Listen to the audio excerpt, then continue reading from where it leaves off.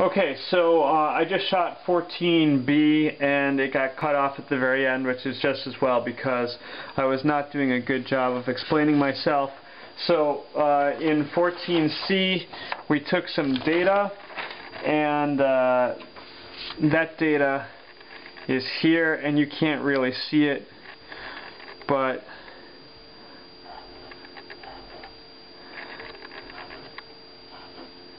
I've got little pinholes there, and so I had a little lens that kind of looked a little bit like this. And so I had rays of light that came in and then went out. And they went out at very slightly different angles because of refraction. And so this is 1, 2, 3, 1, 2, 3. And so I'm going to say that this is, I'm going to call my normal. So right now this is my normal. And this up here is also my normal. And so we're measuring all the angles off of there. So I gotta go 90, there's 20, 22, 24.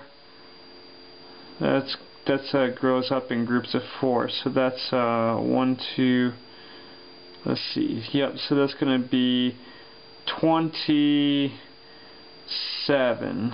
27, I'm gonna call it 28 degrees. So that's 28 degrees right there.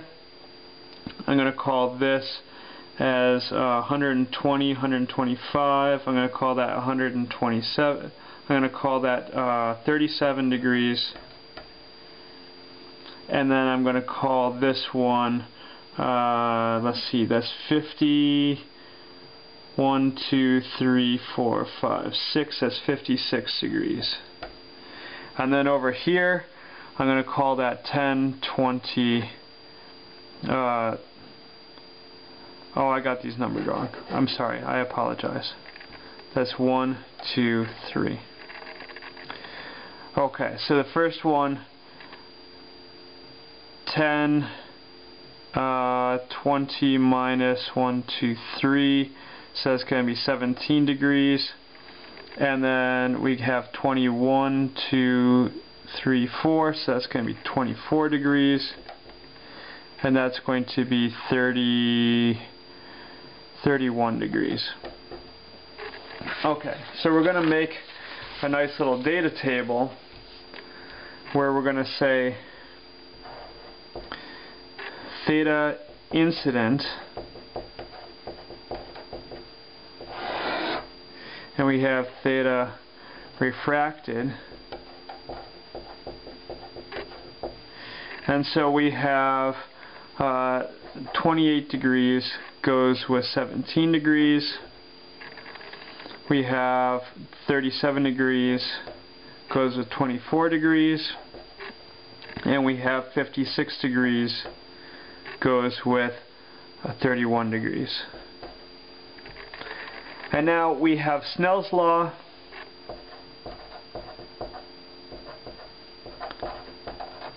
which says that N1 sine theta 1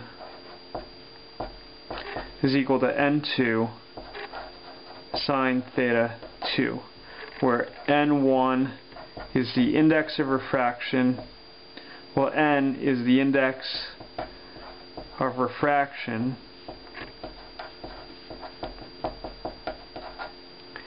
and it is, N is the speed of light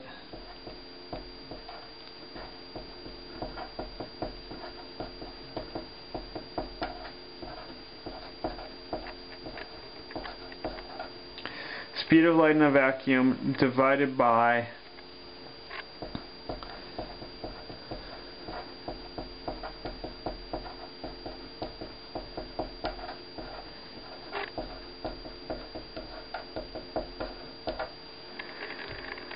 it's the speed of light in a vacuum divided by the speed of light in a material. So n is a measure of how much the light is slowing down.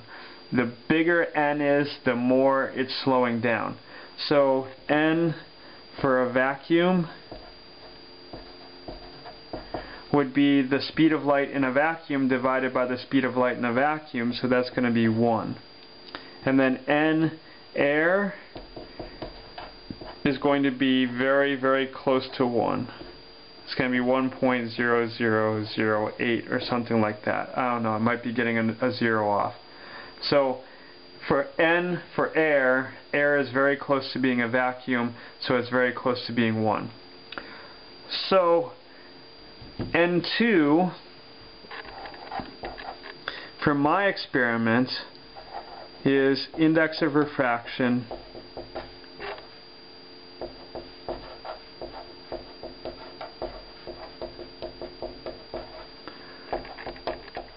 for plastic,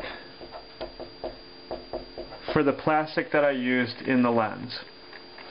So I'm going to have N2 is equal to N1 sine theta 1 divided by sine theta 2. So I'm going to have N2 is equal to 1 sine 28 degrees divided by sine 17 degrees. I'm also going to have N2 is 1 sine 37 degrees divided by sine 24 degrees. I'm also going to have N2 is 1 sine 56 degrees divided by sine 31 degrees.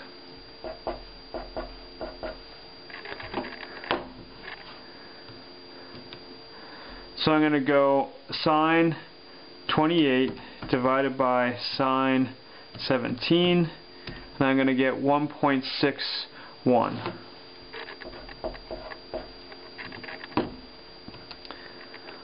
I'm going to pull that up. I'm going to change the 28 to 37, and I'm going to change the 17 to 24, and I'm going to get 1.48. I'm going to take, do it one more time, sine of 56 divided by sine of 31, and I'm going to get 1.61.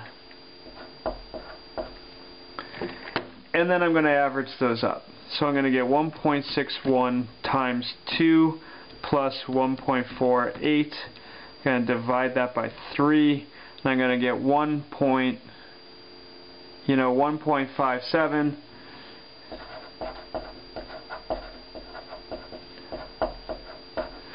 And I'm going to say that I'm working in 2 significant digits because I really have very low accuracy.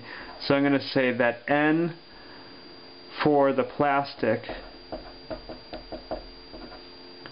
is approximately 1.6.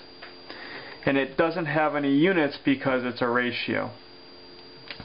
Okay, so that's doing a very poor job of doing that measurement, and in the lab you can do a much better job using the entire time as opposed to just 11 minutes of video.